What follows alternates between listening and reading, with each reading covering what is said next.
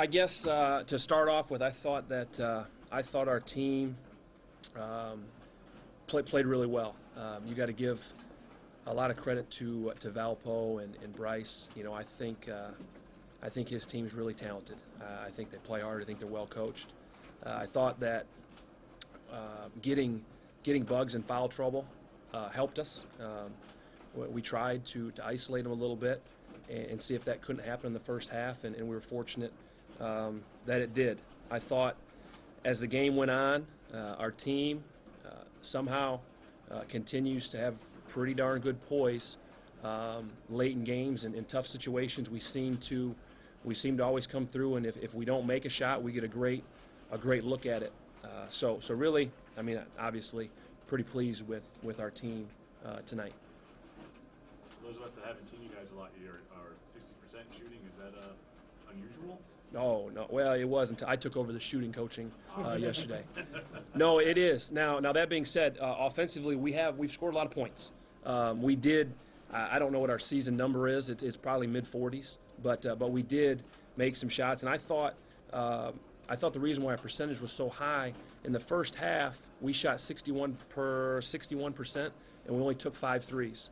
At times, our team can settle for threes, and I think that lowers our percentage and our efficiency. And then the second half, we made a few threes when we really needed to, but I thought we got a lot of rhythm offensively by getting the ball in the lane and getting to the foul line. They go on that run, 9-0 run, take a 1-point lead, and you guys come down and hit some big shots. Did you say anything? I don't think there was a timeout at that point. Same thing from the bench. We tried to obviously get a couple of our set plays against. You're talking when they kind of went 1-3-1, and we struggled a little bit. We tried to get the ball back inside to Trey, and we got it in there. A couple fouls. He made a bucket, and then we got a three in the corner from Smithers. That was a big shot. A big shot tonight.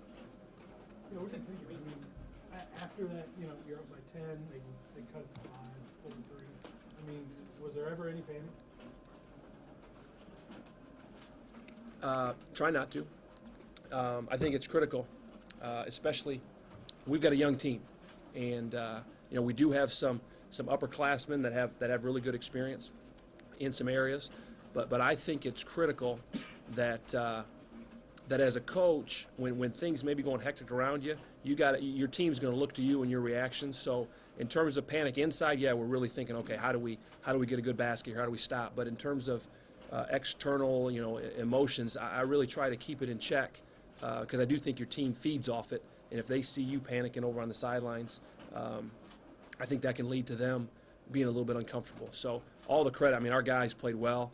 We got them in some spots, and they executed some things, which was really, really great to see. Coach, talk about the energy that you saw out there. I mean, Mario was out there diving on the floor, giving you hustle points. Johnny was on the floor a bunch of times. 1 through 12 was that energy level a big key tonight for you guys? It was, and we try to hang our hat on 3 things. We want to have more energy than our opponent. We want to be tougher than our opponent, and we want to be more unselfish than our opponent. Those are kind of the 3 things, 3 areas where we really try to hang our hat. And I thought tonight our energy was really good. I thought our toughness late was good. And then, our assist numbers were pretty good in terms of unselfishness. So no, I thought it was a great environment. Our team played really well, and it's good. It was a good win. You got a guy like Johnny Marlin hitting a 3-pointer from 28 feet as the shot clock expires in a 2-point game. That's got to give you guys a lift too, I imagine. You didn't think that was a set play? Just running down to 34. Yeah. No, it is. And, Johnny can make shots. We're trying to get him. He's doing better the last few games of looking for his shot more.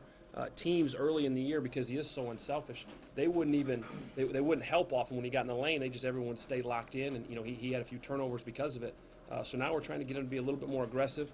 10 points is a career high. I think 6 shots is close to a career high. I'm not exactly sure on that number, but he needs to look for a shot more. Obviously, the ball you're talking about was, a deep one in desperation. It went in for us, which was fortunate. But we do need him to look for his offense more.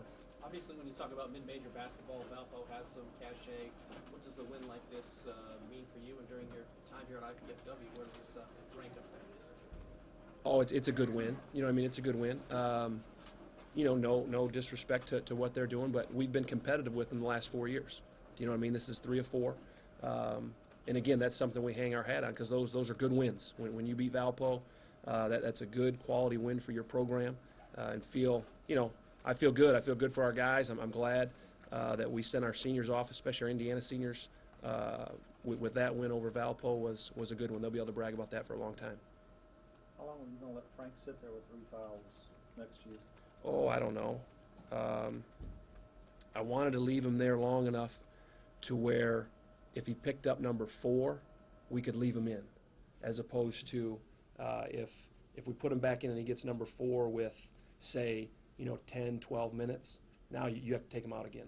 So the thought was, let's sit him and just see if we can continue to ride this thing out and then get him back in a situation where when he got number 4, if he got number 4, then we could just ride it out with him, as opposed to, I hate to have him on the floor, get number 4, and we still got 15 minutes to play.